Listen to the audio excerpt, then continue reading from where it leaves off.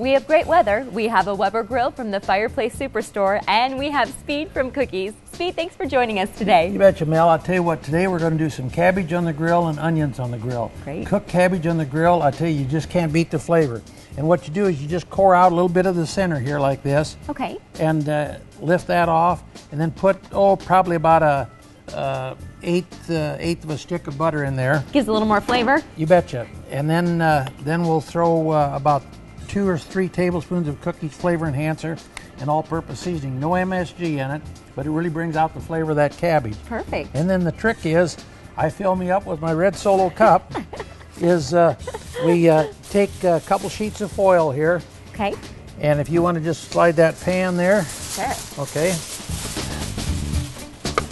There we go. I'll let you set the pan All right, down perfect. there. Set the cabbage right in the middle here. And then we use beer. Now you can use NA beer, don't make any difference. But about half a can of beer in there, and let that soak down in there. Then we'll go ahead and bring the one sheet. There you got it. Yep. Go ahead. Yep. Just bring it up like that.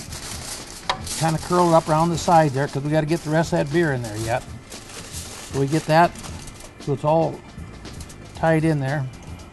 And if a little bit of it spills out, it don't make any difference. Now we'll go ahead and finish bringing that up. Perfect. Then we'll flip it the other way. Bring this up all the way around it, because what we're doing is we're steaming the cabbage in that beer, butter, and seasoning. And it's a flavor to die for. That sounds great. So we'll just pop this on the grill, and it needs to be on the grill for about 45 minutes. Okay. So we can just set it on the Perfect. back side of the grill there. Just right back here? Yep, perfect. All right.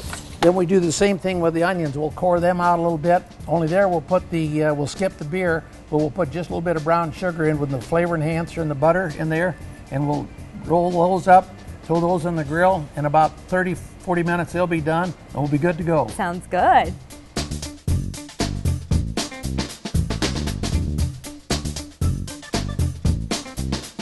All right, Speed, you think it's about done? You betcha. I think I'll jerk the cabbage off there. We'll give those onions just a few more minutes on there. Should I close the grill? Yes, close the grill if you would, perfect. please. Oh my gosh. Look at that. It's beautiful. I'll tell you what. Oh, smells wonderful. Yeah, that beer steams up through that cabbage, and is that ever tasty? Yes, that looks great. And the great. butter's melted down through it. I'm going to go find me a fork, I think. But if someone wants to see this recipe, where can they get it at? Just, again, cookiesbbq.com, or just email me, speed@cookiesbbq.com, and I'll send you the recipe. Very simple, though. You just core it out, put about a quarter of a stick or half a stick of butter in it, half a can of beer, 3 tablespoons of our seasoning, and you're good to go. Double wrap it in foil. Leave it 30, 45 minutes on the grill, and you're good to go. Great. Let's go get a fork. All righty, let's have a good one.